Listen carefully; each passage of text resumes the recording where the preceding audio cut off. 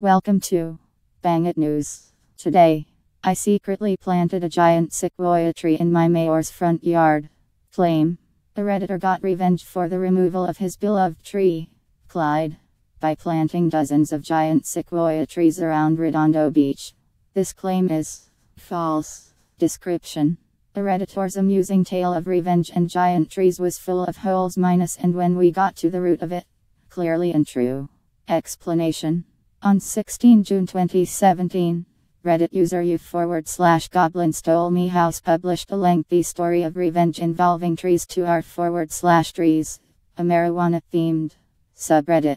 His claim was later posted to revenge-themed subreddits, and copied by blogs. In the original post, the Redditor wrote, "Hi, I am an arborist.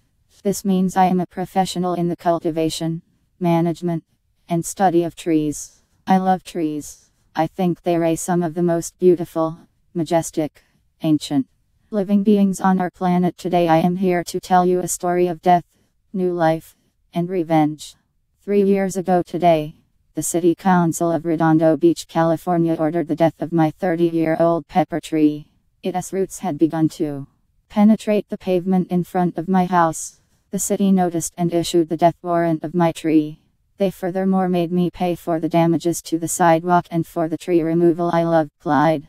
I am beginning to get older, and planting something that I knew would live well beyond my lifetime was something very special. I took very good care of him.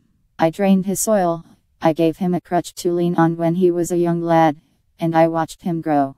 Just as Clyde was becoming a strong, healthy individual, expanding his root system, developing a canopy, and making his own way in life, the mayor took it upon himself to uproot my beautiful child. Mayor Steve Aspel: "You killed my child for this, you."